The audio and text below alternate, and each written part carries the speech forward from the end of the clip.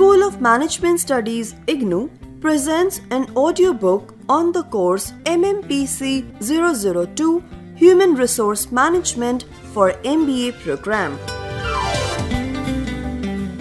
Presenting Block 1, Introduction to Human Resource Management, Unit-1, Concept and Evolution of HRM, Part 1. Learners, in Part 1, we will discuss Introduction, what is HRM, evolution of HRM, and objectives of HRM.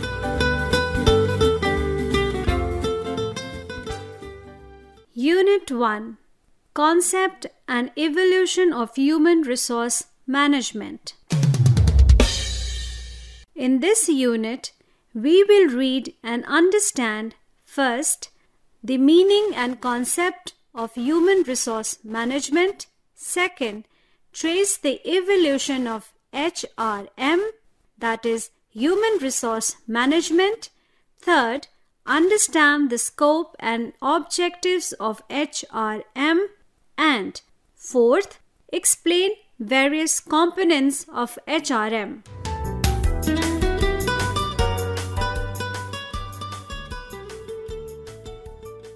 Introduction.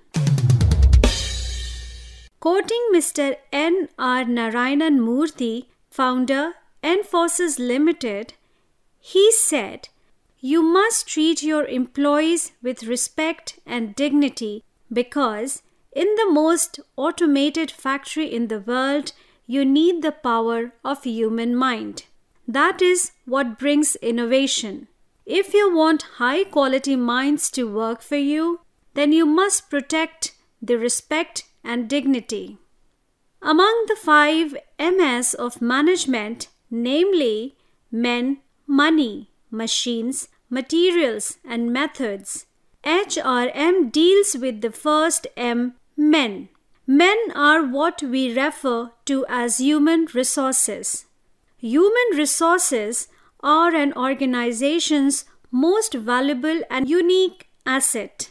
Human resource management is a dynamic and challenging task for any organization, especially in the age of globalization and rapid technological change. As a result, all managers must be aware of the concept of HRM and its significance in the workplace. This brings the first unit of the course on HRM. We shall cover the evolution and concept of HRM along with its objectives and scope. As a field of management functions, HRM has undergone many changes over the years, giving it a strategic role in an organization.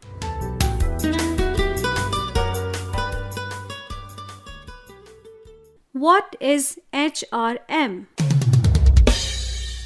HRM is the process of acquiring, developing, maintaining, and retaining human resources in an organization with the strategic objective of achieving organizational goals. So, what is the significance of the term human resource management? Human. This term refers to an organization's required workforce. The term resource refers to an organization's workforce supply. Management refers to the most efficient use of resources in order to achieve organizational goals. Many eminent management scientists have defined HRM in different ways. Let us study that. First, Edwin B. Filippo. He said, "Human resource management is planning, organizing, directing, and controlling of the procurement, development, resources to the end that individual and societal objectives are accomplished." Second, DiCenzo and Robbins. They said, HRM is a managerial process of acquiring and engaging the required workforce appropriate for the job and concerned with developing, maintenance, and utilization of workforce. Third, DeSella.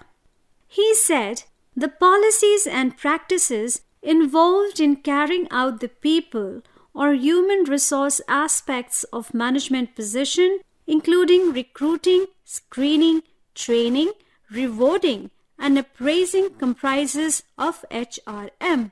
Fourth, French Wendell. He said, human resource management is the recruitment, selection, development, utilization, compensation, and motivation of human resources by the organization.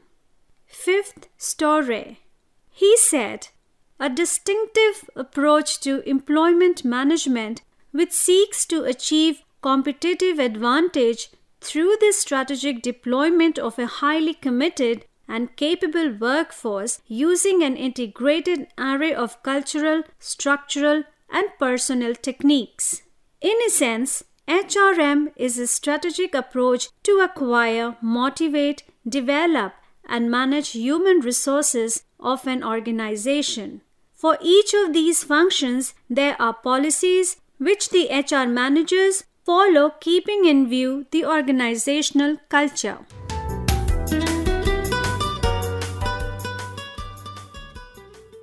Evolution of HRM. HRM has evolved from the personnel management. Going back to the roots of evolution of personnel management, the contributions of psychologists and management experts such as Elton Mayo, F. W. Taylor, and Robert Owen play a significant role.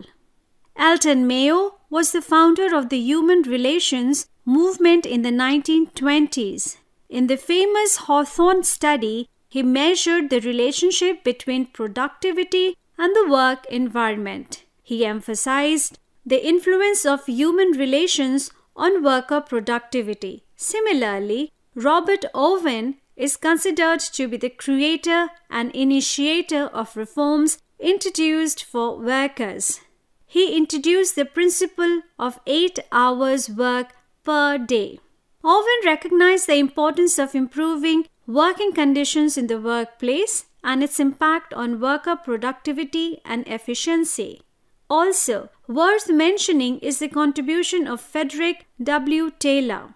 Taylor has developed a differentiated compensation system that rewards employees with higher performance levels that are still used in the company. He promoted scientific management through 4 principles.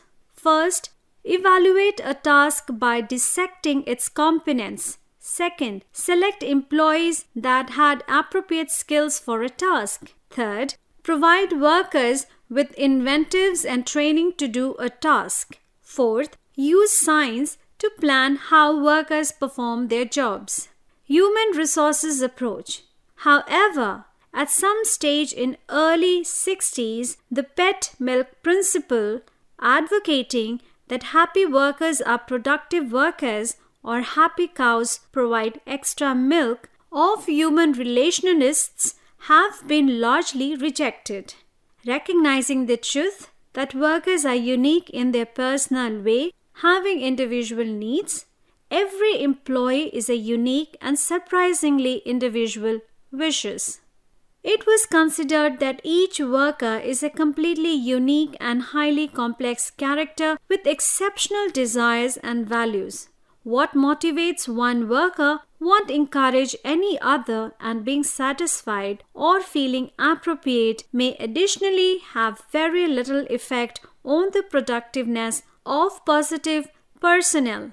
Slowly, however steadily, the trend closer to treating employees as resources or assets emerged.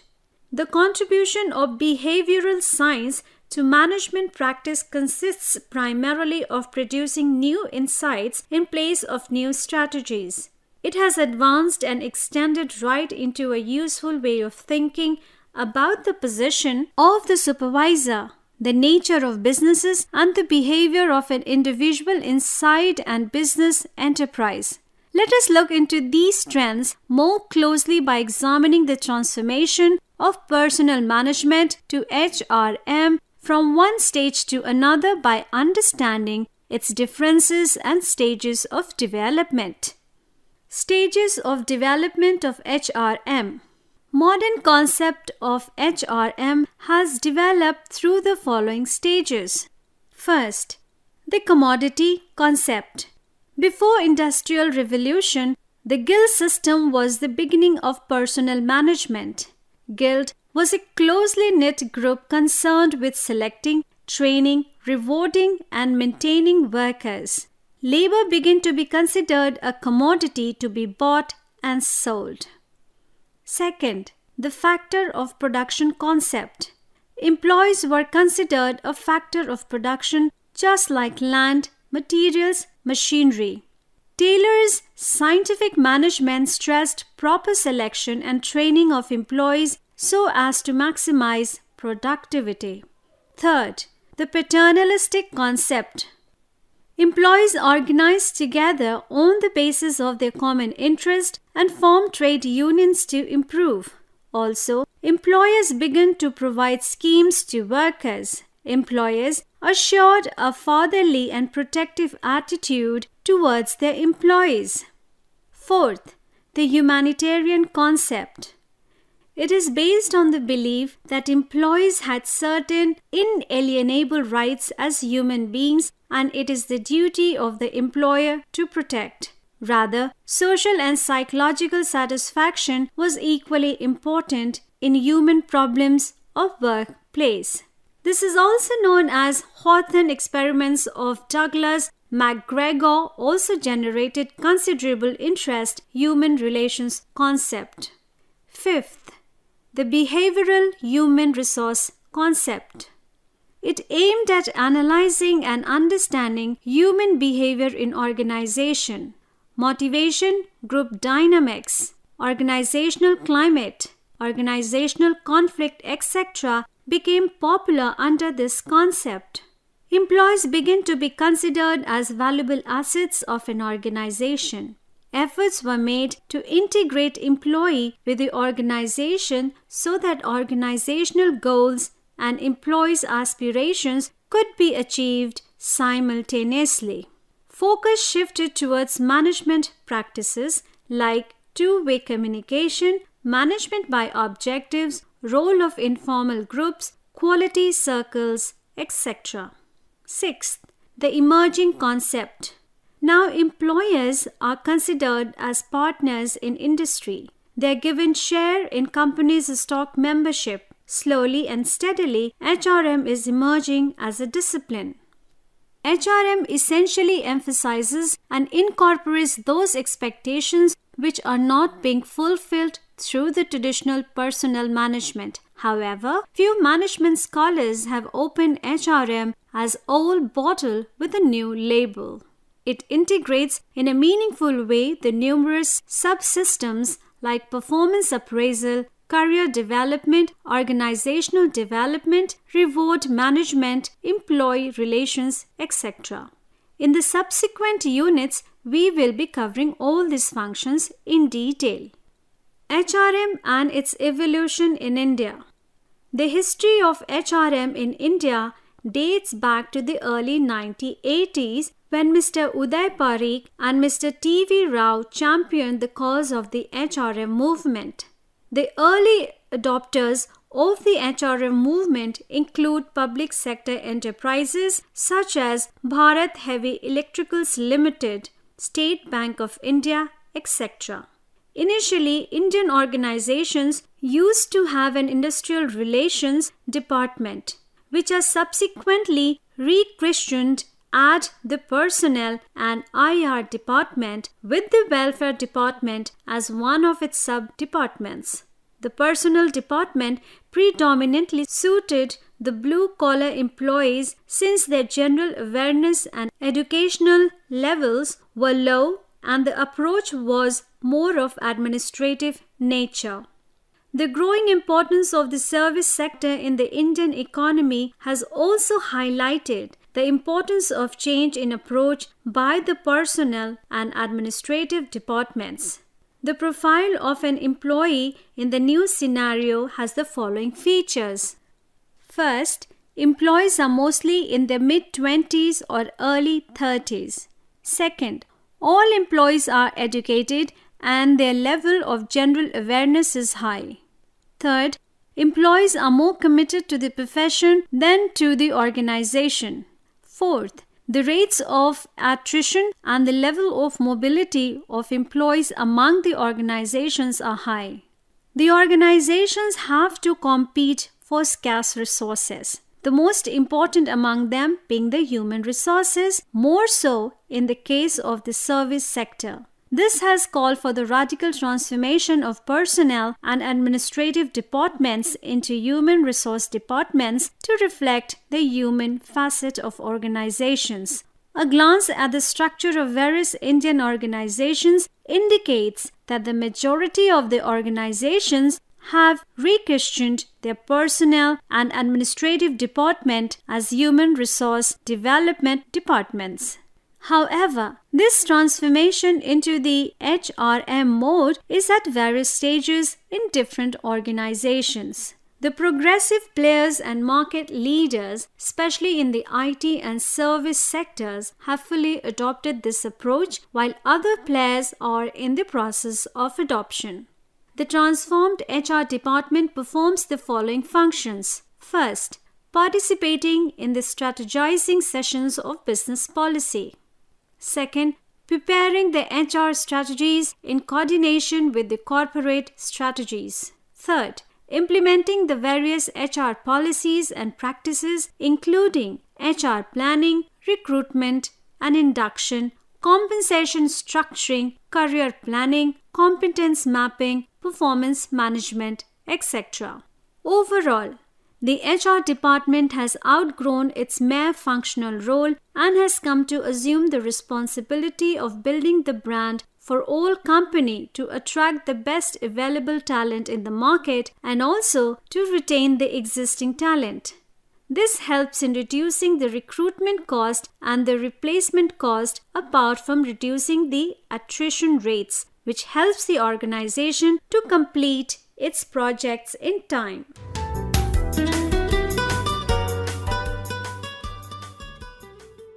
Objectives of HRM.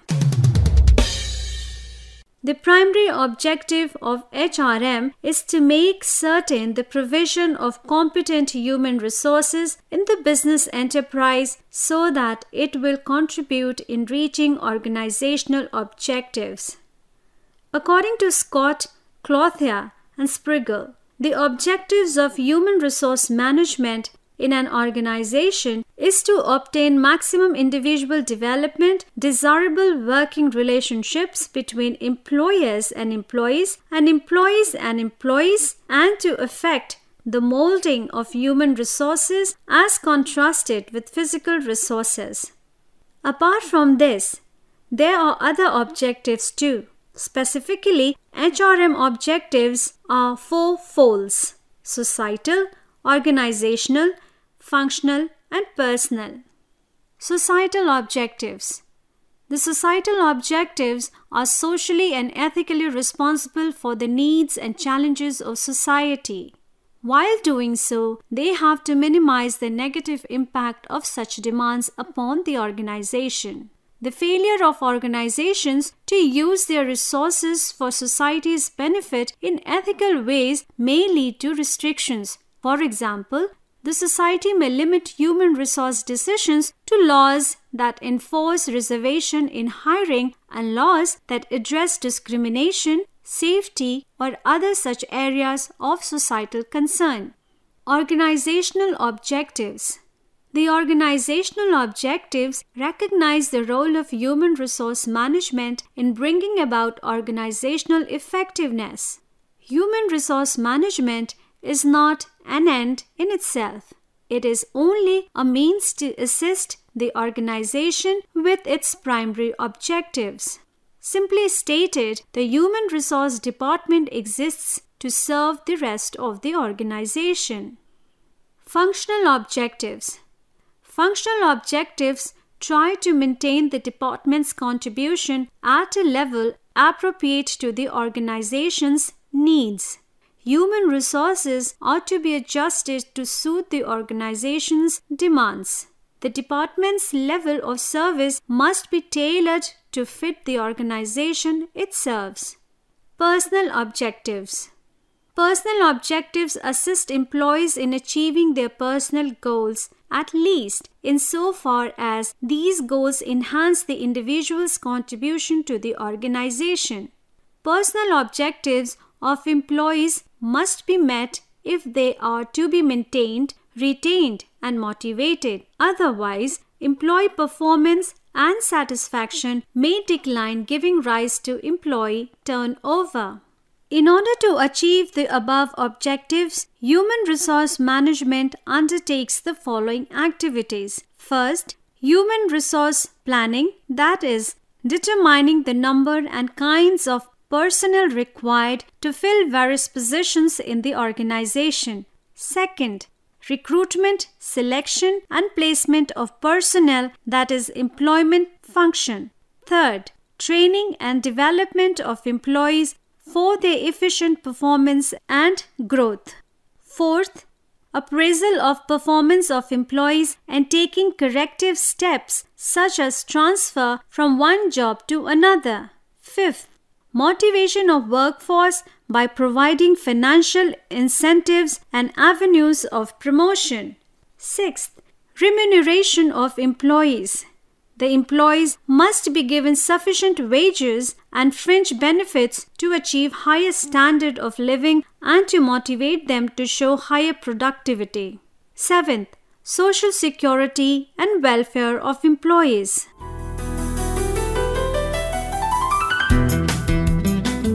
You are listening to audiobook by School of Management Studies, IGNOU for MBA program. Course code MMPC-002 Human Resource Management, Unit-1, Part 1.